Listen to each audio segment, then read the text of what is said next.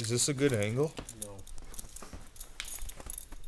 It's definitely a good angle, you baby girl. Subbie. Hey guys, so I know said that I was gonna do some Lexus update videos, but we got really busy and I was running into some camera difficulties. So the car is finished. It's a 95 Lexus LS400. Pretty basic build.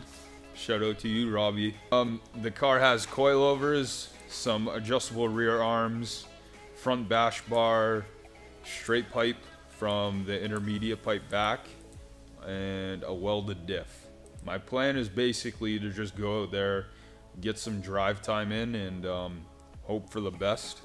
I haven't really had any on track drifting experience, so it's gonna be a learning experience for me, and it's probably gonna be some entertainment for you guys. So the other night, Ronan and I were kind of bored at the shop, and we've been talking for a couple months about building a bash bar. We finally decided to get one done. Turned out pretty good, actually.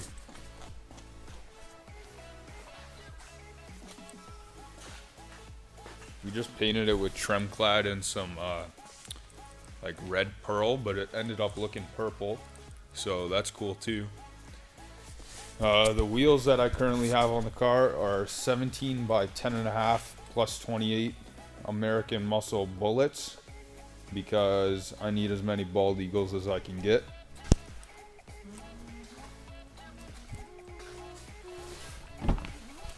So here's the seat in some better lighting. This is the seat and bracket that I kind of made the past video with RCI 5-point harness, but I'm running only the 4-point.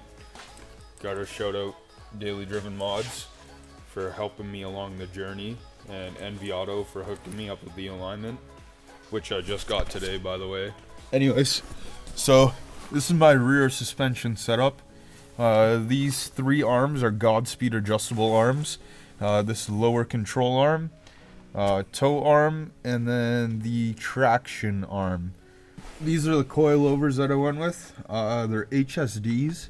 They work for UCF 10 and UCF 20. The only downside is on UCF 20 cars, when they go low, they go really low. Hence why I have the coilover so extended.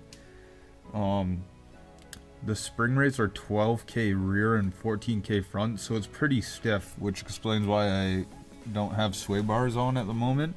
I took the car for a test drive, and it felt a little too tight, so I took them off, and I'm gonna give it a shot without them.